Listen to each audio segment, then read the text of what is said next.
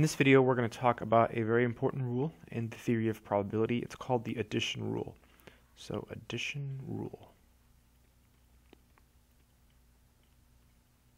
So before we talk about the addition rule, there's a very, very brief definition that we need. So we say two events. So two events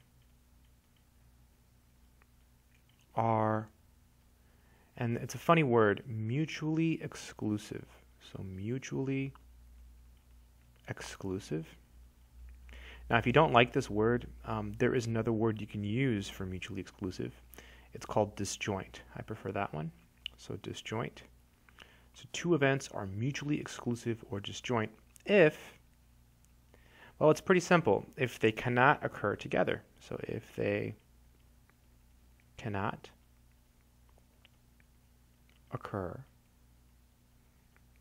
together. So two events are disjoint or mutually exclusive if they cannot occur together. Okay, so now for the addition rule. Okay, so the addition rule works as follows. The key word is or.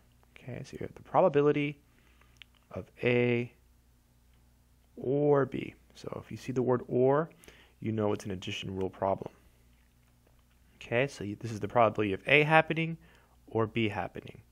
Now, in mathematics, or is different from or in English. So like if someone asks you, do you want cheese on your Whopper?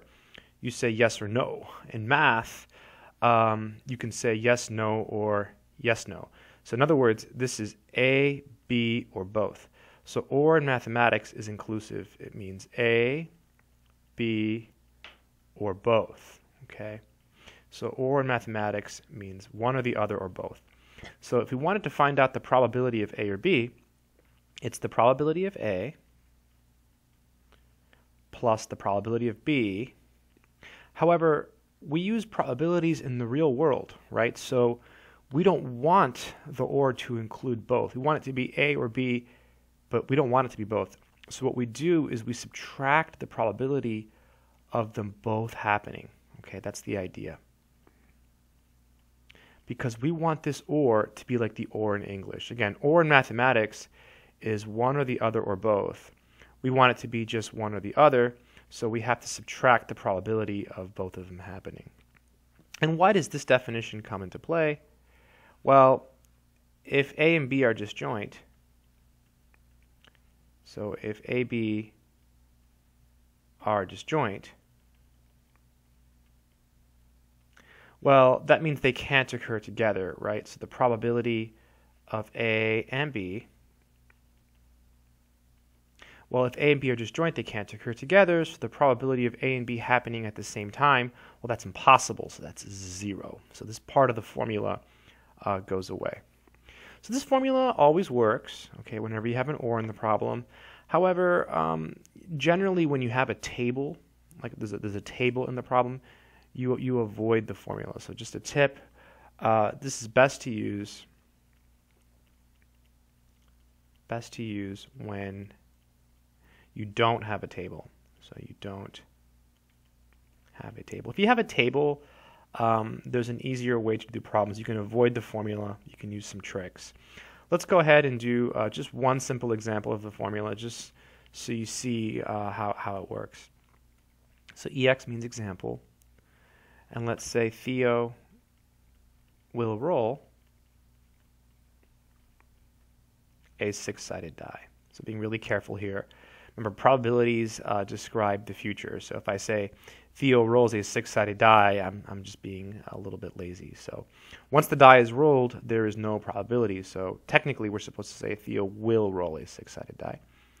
Let's find the probability that he sees a 6 or an odd number. Okay.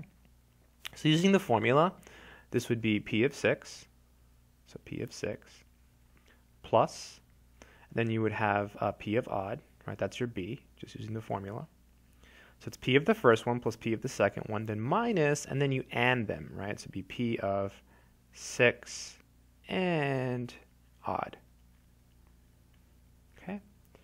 So just using the formula, you have P of A or B is P of A plus P of B minus P of A and B. So here it's P of 6 plus P of odd minus p of 6 and odd.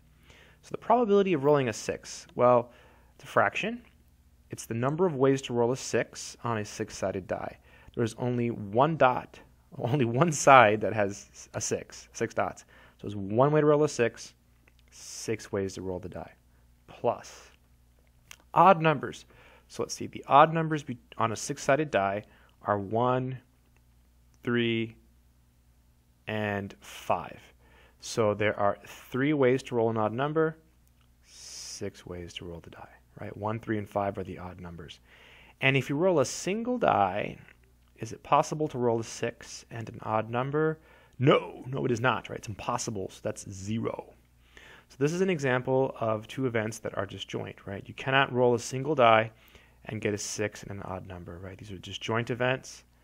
They cannot occur together. Disjoint. Good stuff. So 1 over 6 plus 3 over 6 is 4 over 6. And so that's 2/3. And that's it. So this video was just hopefully a really quick introduction to the addition rule. And again, it's best to use this when you don't have a table. If you have a table, there's an easier way to do all of these problems. That's it.